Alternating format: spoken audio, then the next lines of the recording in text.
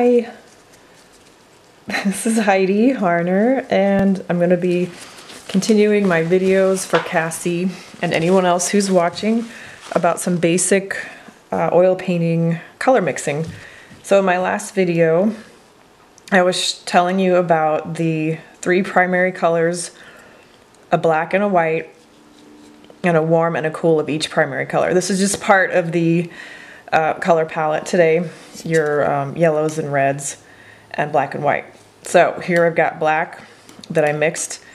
I have alizarin crimson, the cool red, cadmium red light, your warm red, cadmium yellow medium, the warmer yellow, cad yellow lemon, the cool yellow.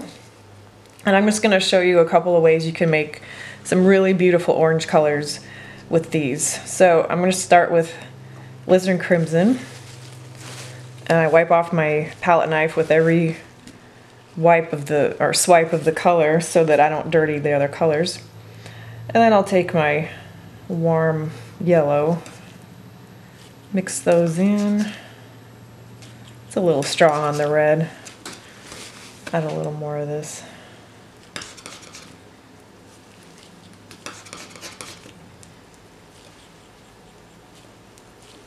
It's a nice,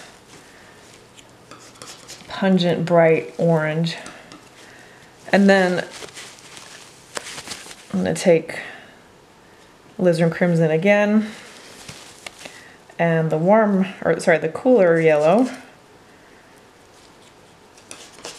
Mix those together.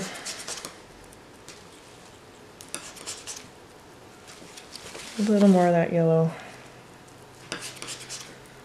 Trying to get them to the same value so you can see the difference. This is a cooler orange compared to this, which is a warmer orange. Subtle but very important.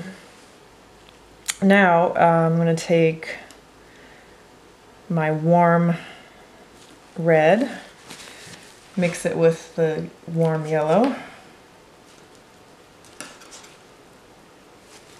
Much brighter, almost fluorescent. And then I'll take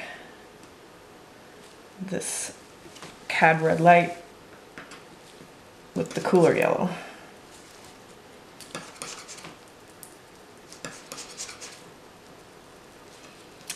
You may not be able to see the subtle varieties on this video, but I will try to show that later. Quite a bit cooler than this one. Now I'm going to add some white to this, and white lightens but it also cools.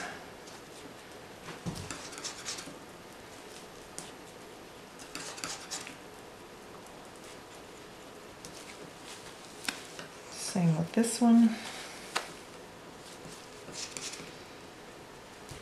A little too much white there.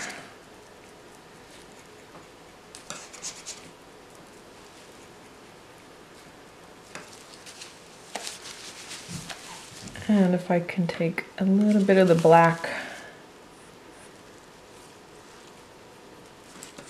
and then I realize I'm not going to get all of these in here, but you're starting to get the picture. You make this nice murky, earthy brown with your orange that you made and the black. Doesn't take much.